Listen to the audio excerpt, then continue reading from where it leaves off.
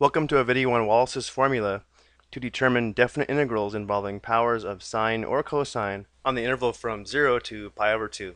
So these formulas allow us to easily evaluate the definite integrals of powers of sine or cosine on the interval from 0 to pi over 2. And these are really quite amazing formulas. It states here that if n is greater than or equal to 3, then this definite integral is equal to 2/3 times 4/5, so on, all the way out to n minus 1 over n, and the product of these fractions will give us the value of this definite integral. Notice the numerator is a sequence of even whole numbers all the way out to n minus 1, and that the denominator is a sequence of odd whole numbers all the way out to n. If n is even and greater than or equal to 2, then this definite integral is equal to 1/2 times 3/4 all the way out to n minus 1 divided by n times pi over 2. So again, if n is even, notice that the numerator now is a sequence of odd whole numbers all the way out to n minus 1, and the denominator is now a sequence of even whole numbers all the way out to n. Then we have to multiply this product by pi over 2.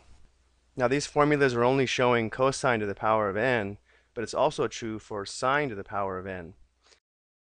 While this result is quite amazing, the proof is not shown here, but would require integration by parts and proof by induction.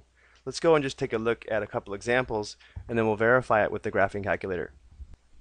Okay, so the first thing we should notice here is we have the interval from 0 to pi over 2, and next we only have cosine, and it's raised to the power of 4. So we'll use Walliss's formula when n is even and greater than or equal to 2. So in this case, n is equal to 4. So this definite integral is going to equal 1/2 times 3/4. And notice that this 3 is n minus 1, so we're going to stop here. And also notice that the denominator stops at n, which is equal to 4. And then we're going to multiply this by pi over 2. So this definite integral is equal to 3 pi over 16. Let's go ahead and convert that to a decimal, and then we'll check this on the graphing calculator.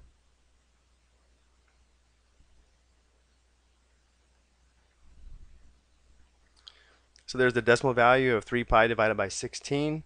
And now let's go ahead and check this definite integral. If we press math option 9, our integrand was cosine to the 4th x.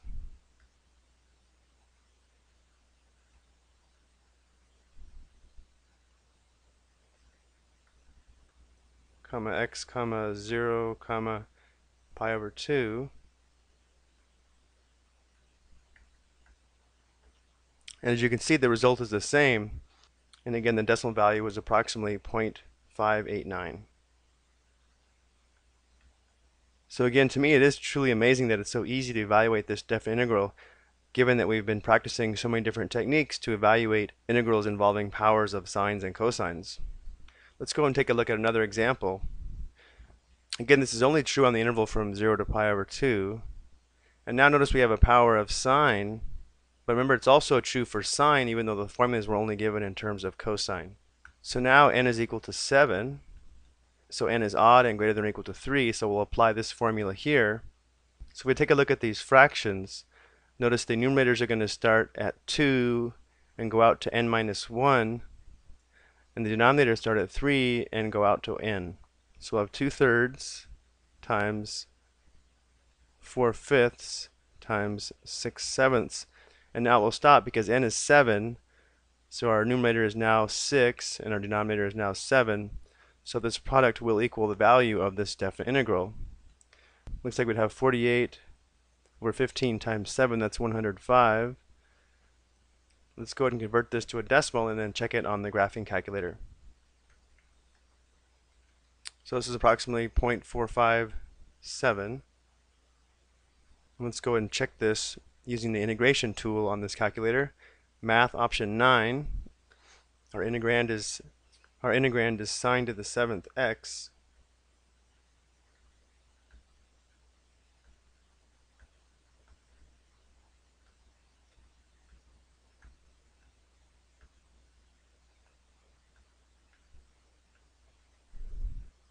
And again, the result is the same.